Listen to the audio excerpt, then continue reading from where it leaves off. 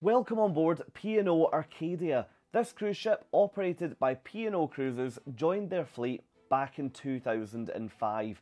She fits really comfortably into the mid-size cruise ship category, carrying a total of 2,094 passengers.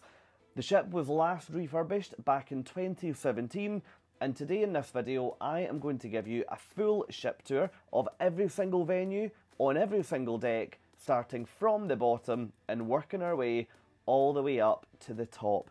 Now, I was on board this ship for a short cruise and I'm looking forward to showing you around, but if you do enjoy this video today, it would be great if you could jump down below and give it a thumbs up. And while you're there, why not join me on so many more ships by clicking subscribe. Anyway, without further ado, welcome on board and welcome to the atrium. This space spans across decks 1, 2 and 3, and you'll see it a few more times as we go through the tour today. A number of different desks are located in here. First up, reception or guest services. You then turn around to the right hand side and you'll find the first of two loyalty and cruise sales desks. So if you are looking to book a future cruise while on board, you would do that in one of these two desks here. And the final area to look at is the Shore Excursion Centre, which is directly opposite guest services.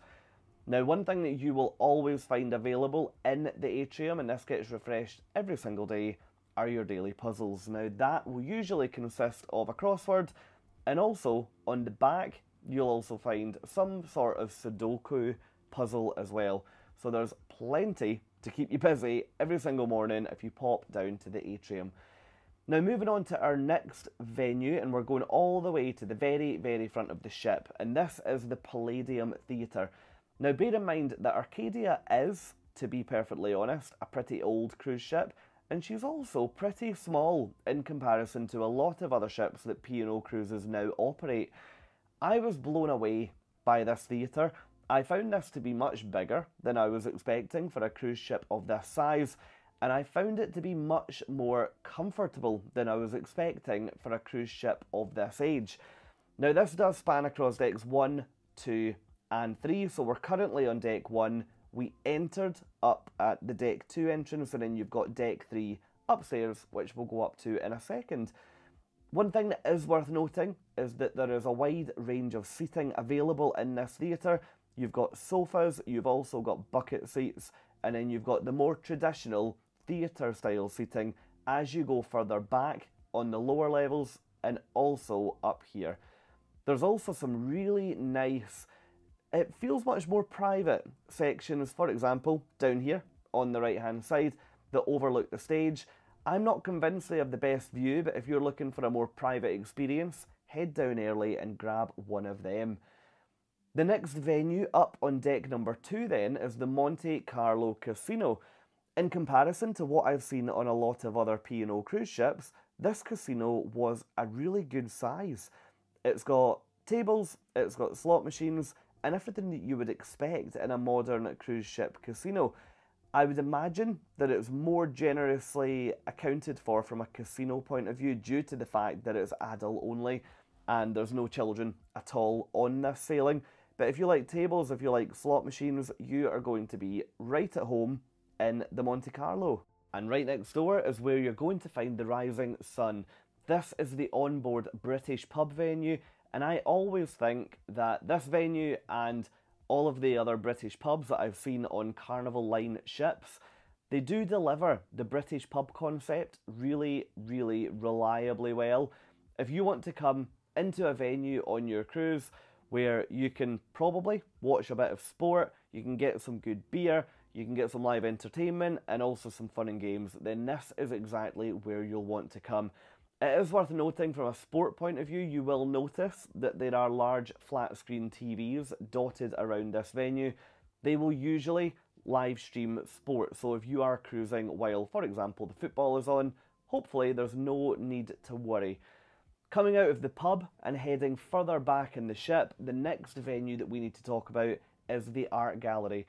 This venue is a little bit of a funny one on Arcadia. You can see here that it operates in the middle of a main corridor, so you will find that during your cruise you'll be walking through the gallery fairly often because you have to go through here to go, for example, from the restaurant, which we'll get to shortly, to the theatre at the front or to the pub. So yeah, why not stop, take in a bit of art, and who knows, you might find something that you want to take home. Directly beside the art gallery is where you'll find the Globe.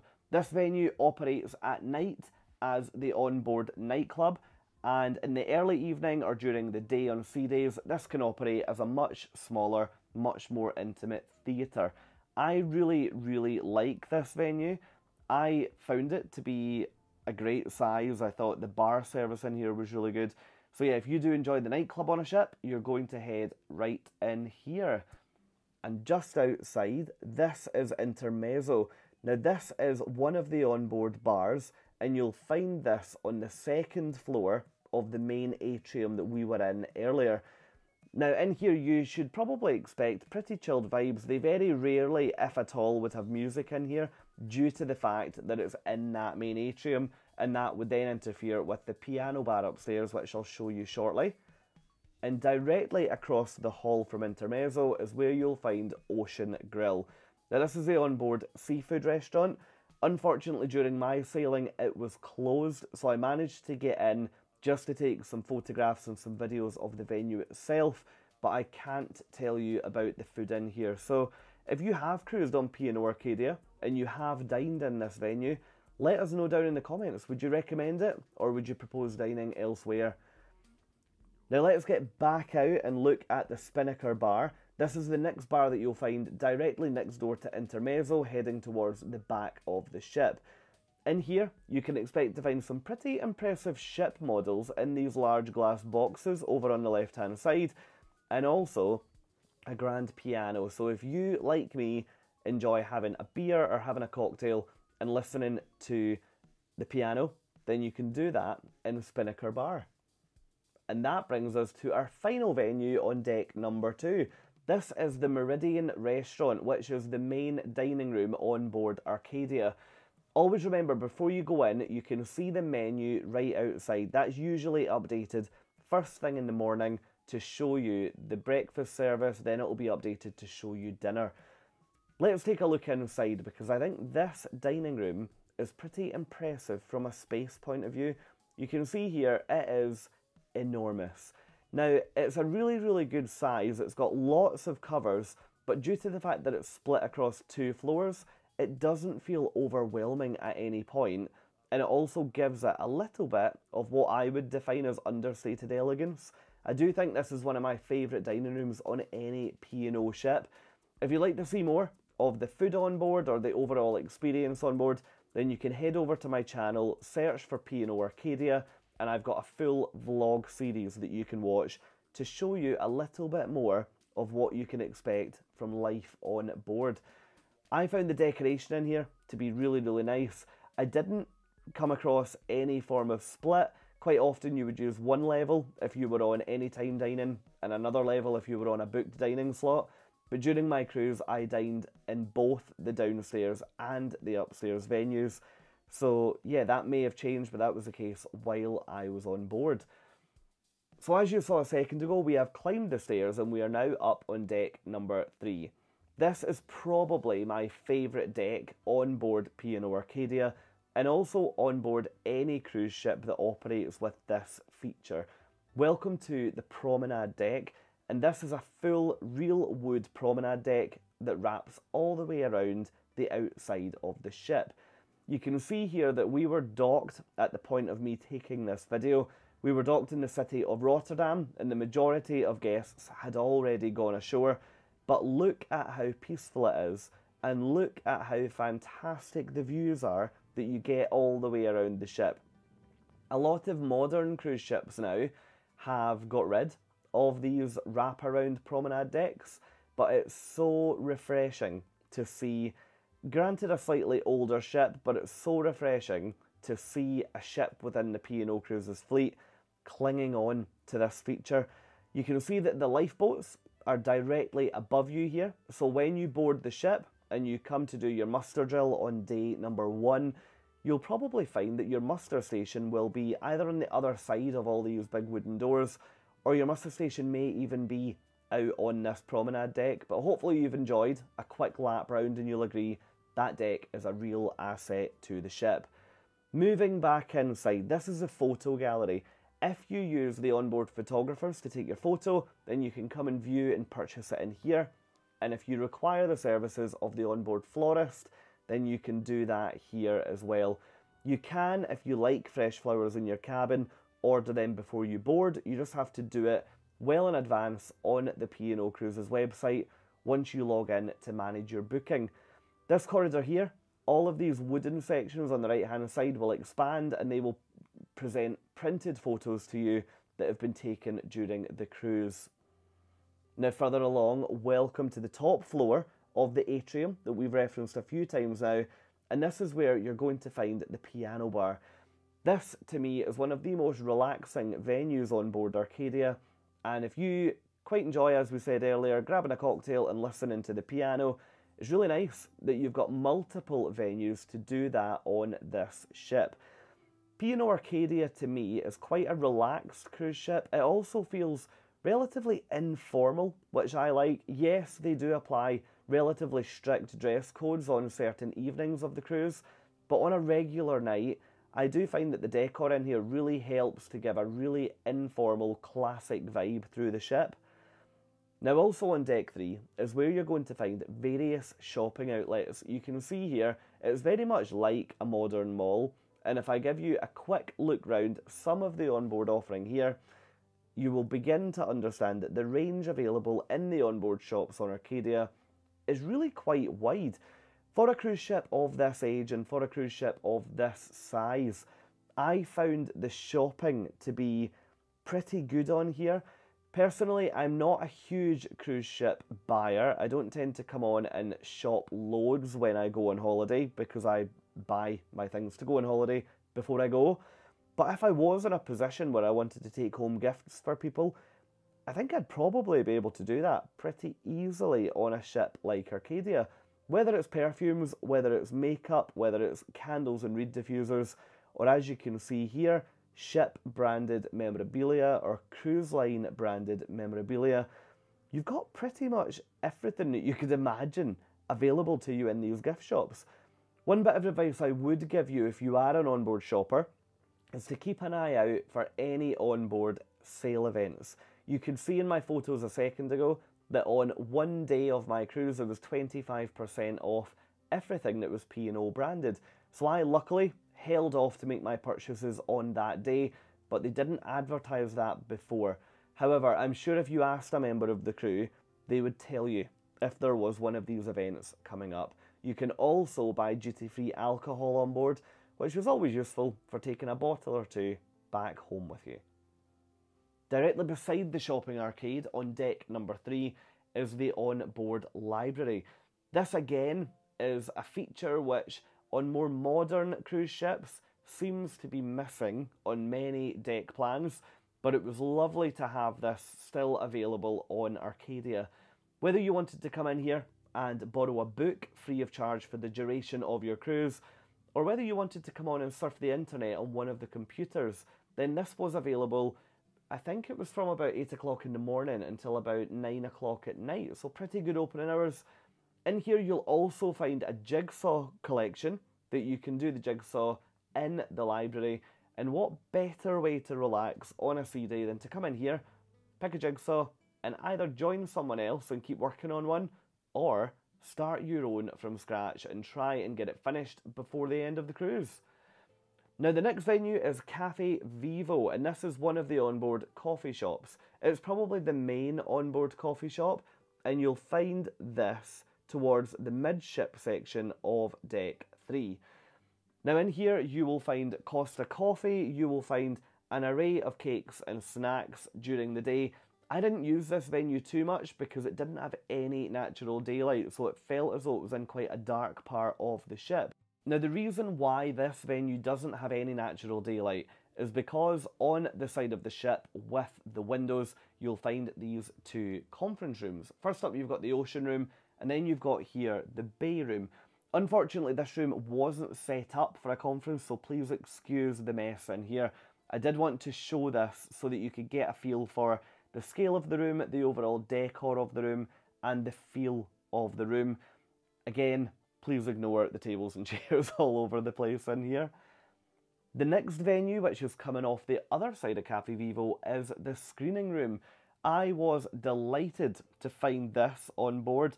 I hadn't done a great amount of research before getting on the ship, so I didn't realise that there was going to be an on-board cinema. In here, you could come in on a sea day. I believe it was also available on a port day to watch either some classic movies or, depending on what time, some more modern hits as well. I found this to be a really comfortable spot, and as a solo traveller, I really enjoyed coming in here at night before dinner and watching a movie. Now that's us finished on deck number 3. The next deck is deck 4, and between 4 and 8 is all passenger cabins. If you are interested in seeing more from passenger cabins, head over to my channel and you will find a number of ship tours there. The only venue that does pop up across decks 4 to 8 is the onboard laundrette facility. I am a huge advocate of onboard laundrettes. I think they are absolutely excellent and they are so well utilised. People seem to love coming in to do their laundry when they go on a cruise. Presumably because Arcadia is a ship that tends to operate the World Cruise for P&O, then yeah, you would require laundrette facilities. I don't believe laundrettes are available on every P&O ship. In here, you'll find an ironing board with an iron so you can get your formal wear ready after you've travelled to the ship. And you'll also find washers and dryers. There was detergent in this room, but it looks as though it was potentially left by a guest, so I can't comment if P&O do include complimentary detergent. Anyway, let's get back to passenger venues and welcome to deck number 9. This is the onboard gym, and again, I feel like I'm saying this a lot in this tour, but for the age of ship and for the size of ship, look at the size of this gym. The facilities in here were excellent, and I can tell you now, I have been on cruise ships double the size of Arcadia, and the fitness centre is a lot smaller. So this is really, really well accommodated. Next up, you've got the salon. If you would like to come and get your hair done, if you'd like to come and get your nails done, or if you'd like to come and get your feet done, then you will absolutely be able to get that done here. This is part of the onboard spa that over the next minute or so, I will show you a couple more different parts to this.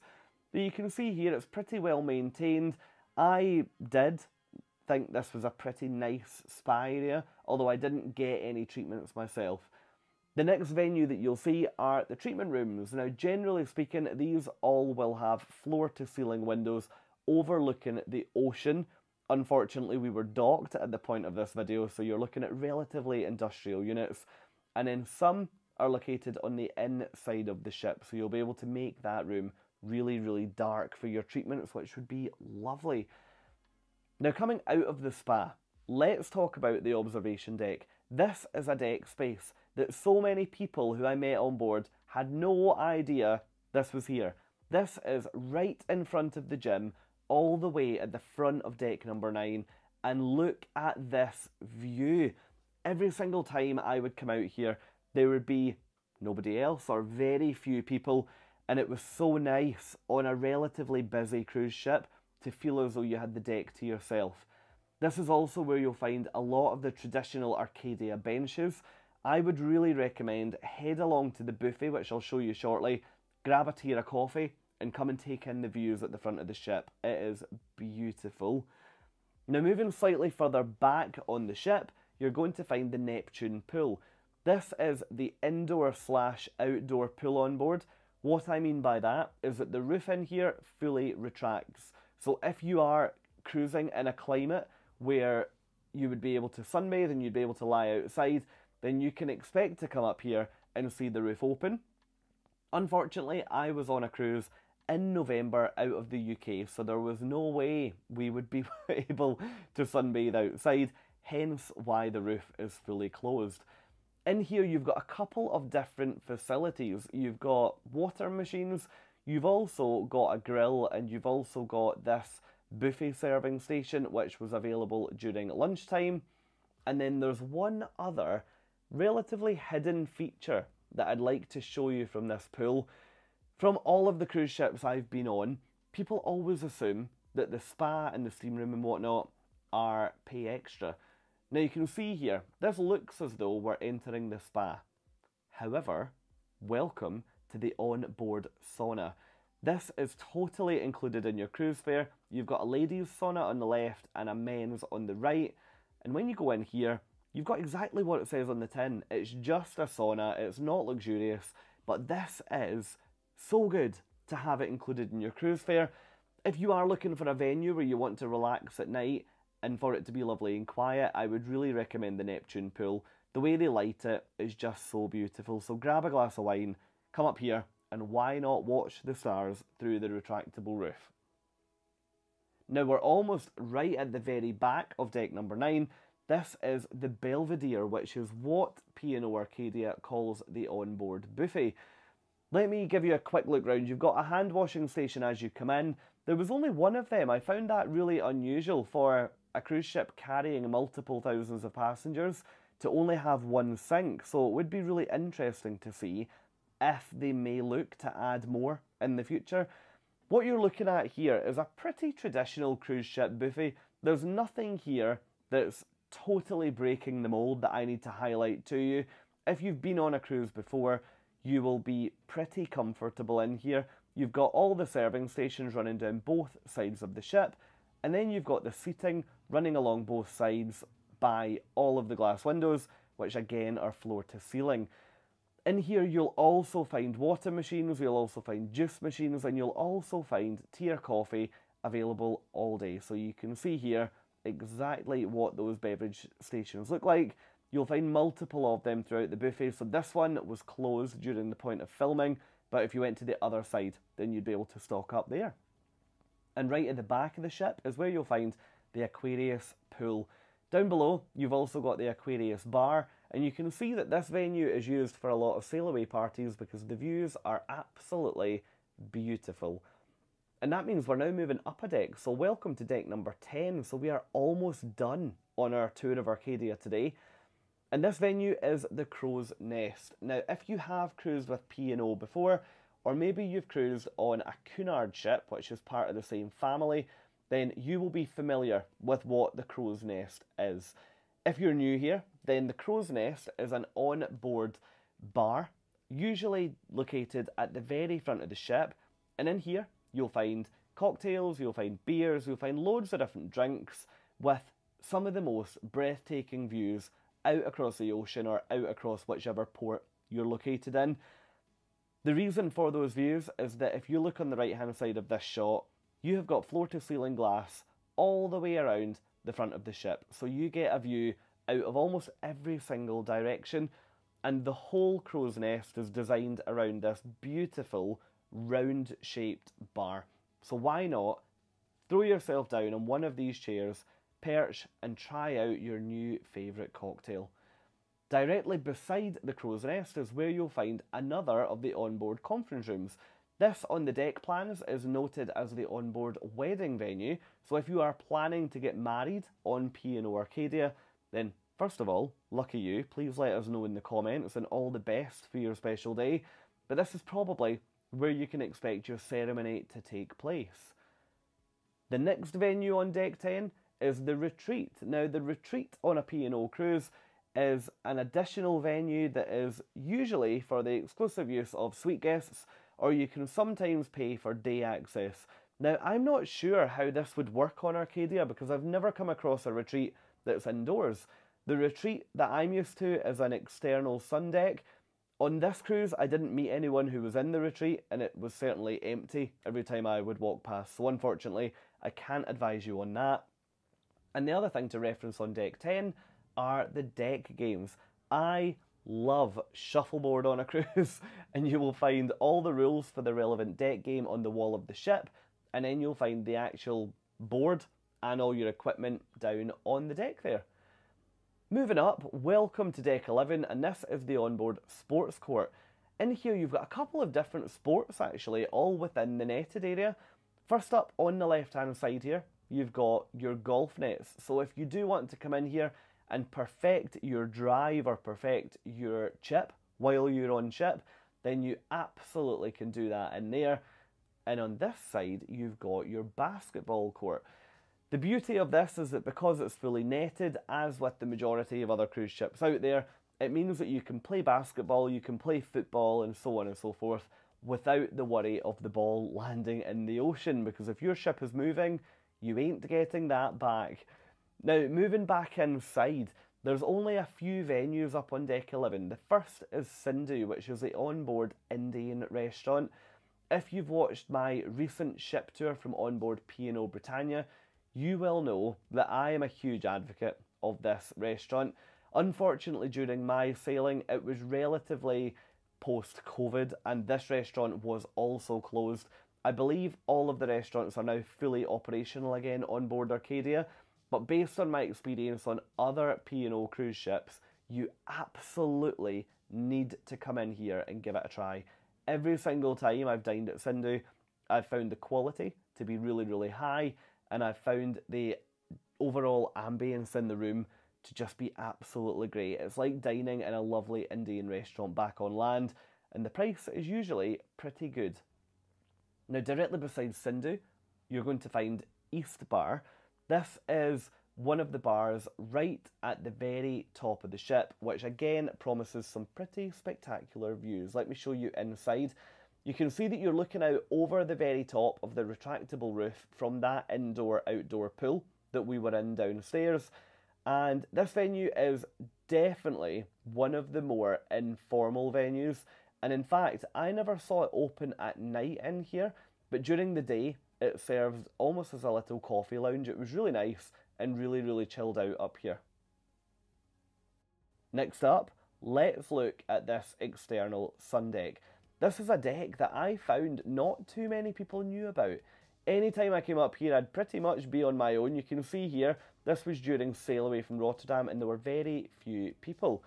Now, before I finish my tour today, I wanted to give you this tip.